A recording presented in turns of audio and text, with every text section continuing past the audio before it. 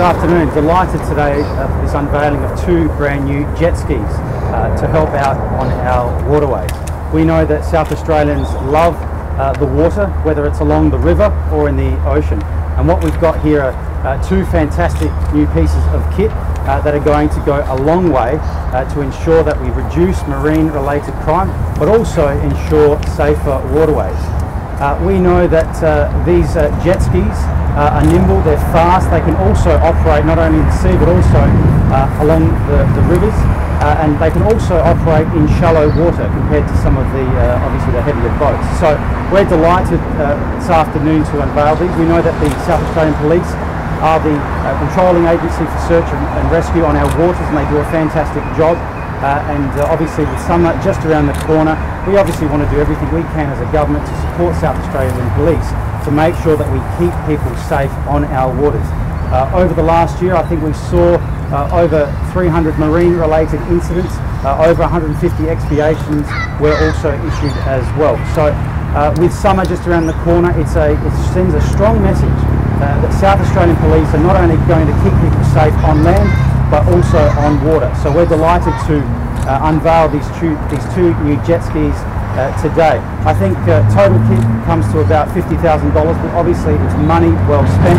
If you can save a life, then of course it's money well spent. So we're delighted to have these here today, and what I might do is pass on to Phil from the Water Operations Unit. Thanks Minister. So capability with our current vessels to deploy in inland waterways, in near coastal areas, and certainly to police the activities of personal watercraft.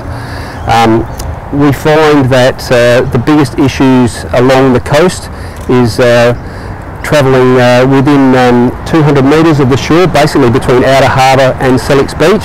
There's also an exclusion zone in the Beach and Grange between the Torrens Outlet and Grange Road, where all watercraft, but in particular we find that personal watercraft encroach at different times, and that's really for the safety of the swimmers. Personal watercraft and all craft are not permitted to travel more than 4 knots within 50 metres of a swimmer. So clearly that is one of the pieces of legislation that we're really keen to get out and work with. Questions, please. How many do you have at the moment, and how much does this boost your fleet? So this is our first two watercraft, our personal watercraft, to add to our current 3 other vessels. We've got a 20-metre patrol vessel, about an 8-metre craft, and also a 6-metre rib that we use particularly. So you're saying the existing craft that you have make it difficult to reach swimmers? I think it really does just make us more capable and adaptable to what the job is. There's no particular craft to use. Obviously some of the craft have got depth issues, but very shallow areas we get quite a lot of people missing with kayaks and around there, so it's going to make it really easy for us to search for them in and around those shallow areas. Is there any further training or anything that's required for the people that will be using these? Yeah, so our jet skis are commercially registered, so we have to register them with AMSA. Our staff have all done a training course, and they're only able to be used, because they're a commercial vessel, a registered coxswain, of which all our members are, to use them. So yeah, a course of instruction. There's people in our section who've got 25 years experience in all sorts of vessels. This is just another vessel that they can use for depending on the task. Minister, on another topic. Sure.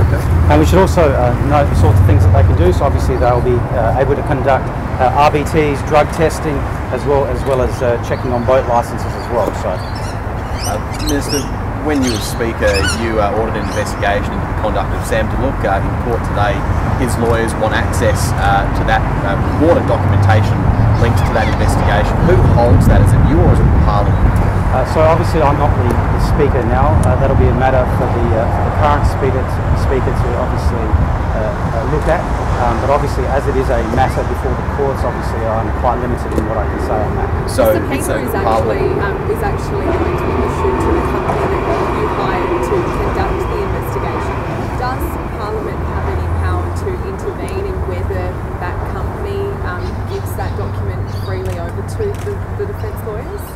thank you for the question. Obviously, I'm not the speaker at the moment, and I'm sure the current speaker will look at that. I obviously haven't seen any Sure, but subpoena. you'd be across as the former speaker, Right. whether or not a document that you administered and wanted to be investigated, whether or not you would be able to educate the company as to whether you want that kept private, or whether that company would have a choice if the court subpoenaed that document. Yeah, so obviously, as I said, look, I'm not the speaker at the moment. Josh Teague is the speaker, so I'm sure that's a matter that he will consider. But obviously, because the matter is before the court, I'm very limited in what I can talk about. Would you have a problem with that report being handed over to the court? But, as I said, obviously it is a matter for the court, and I'm sure the current speaker will be looking into that matter. Do you think SAPOL should still be in Parliament?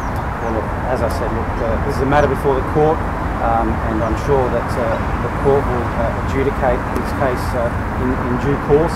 That's obviously not a matter for me, it's a matter for the court to look at the case, and obviously because it is before the court, I'm very limited in what I can talk about. Any other questions, guys? Yes, today the Supreme Court has thrown out a red light traffic fine due to the inaccuracy of fixed cameras being tested. They're saying that they cannot be relied on therefore the fine is not valid. Are you aware of this issue? Does that mean other fixed cameras, I think it's almost 200, to be tested? I am aware that there was a case before court at the moment, and my understanding of that case is that South Australian Police will be looking at the finding and taking advice and considering their options from there. Will you be looking at overturning red light fines if they have been given for cameras that aren't accurate? Well, I mean, like I said, I think South Australian Police, from what I've been informed, are looking at the findings, considering their options, considering their advice, and I'm sure they'll have more to say about that down the track. A similar issue happened a few years ago with handheld cameras, and expiations had to be put on hold before a law change was made. Are you expecting to have to go through a similar process in relation to fixed cameras now? As I said, I think South Australian Police will look at the findings, they'll get some advice, and I'm sure they'll have more to say down the track. And just back onto the Duluth investigation, you did order a company to investigate, but were those documents handed back to the Parliament, or is it the company itself that still has those documents? So obviously, I'm not speaker at the moment. Josh Teague is the current speaker, and as I said before, I'm very limited about what I can talk about when it comes to the Duluth matter for obvious reasons. Obviously, but when you were speaker, did that document or documents or report come back to you when you were speaker? So obviously, there was a report commissioned during my time as speaker.